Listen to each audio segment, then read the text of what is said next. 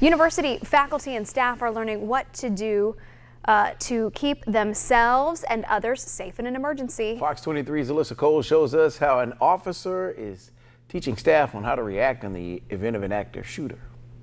Should an active shooter step foot on the campus of Southern Miss, this group of individuals will know exactly what to do. To first avoid the person if you can, get out of the building. The second D is for deny. If you can, deny them entry into the room. And the third D is for defend. You defend or you fight, if you have to, if that's what it comes down to. Southern Miss Officer Kenny Woodard says it's called the ADD or ADD method, a simple way to protect yourself and others. We call location awareness, knowing your situation where you are, paying attention to exits, paying attention to people that look out of place, anything that doesn't look right. Those are things that you need to pay attention to. A group of USM Association of Office Professionals got together and started asking questions. If something happens somewhere on campus, what do you do if it's in your building?